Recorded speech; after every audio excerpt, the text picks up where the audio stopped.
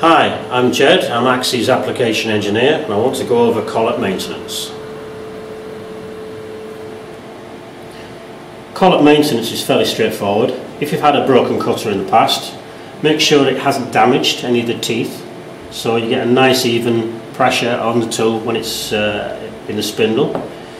Make sure the fins are all clear, there's no swarf build-up, and also check the nut.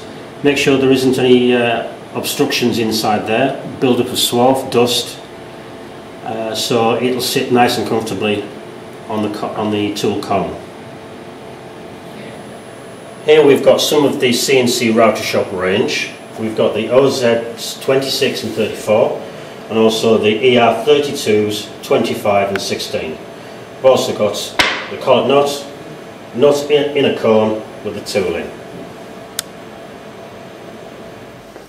Here we've got the tool cone or holder, nut, collet and router bit. Now to assemble these parts, take the nut and snap it over the collet, and then screw the two parts, the cone and the nut together. Before it starts to get tight, take your router bit and slide it inside. Okay, tighten it up a little bit, finger tight, and then drop it into the tool vise. Now, when starting to tighten this up, do not put too much pressure on it. If you put too much pressure, the tool could snap whilst it's cutting. Okay, so just enough pressure, that's enough. To